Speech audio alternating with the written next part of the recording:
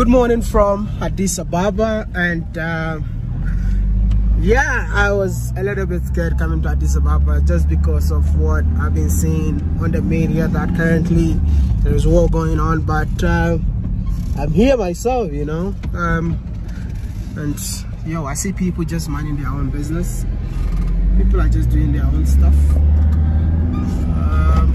Yo, I mean, if you have never been here, you might definitely believe what they were showing you, because to the extent that I was even scared of coming here. The last time I had to book my ticket direct to Ghana because I didn't want to sleep in Addis.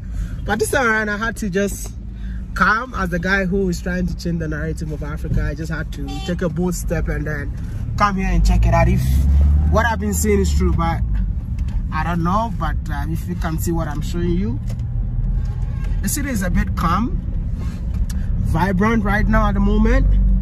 People are just doing their day-to-day activities. Cars are moving as usual, and I am here minding my own business. Yeah, so this is how it looks like in Addis Ababa right now. I don't know if you guys can see it. I'm actually in a car moving, so sorry if you can't see, but this is the situation in Addis.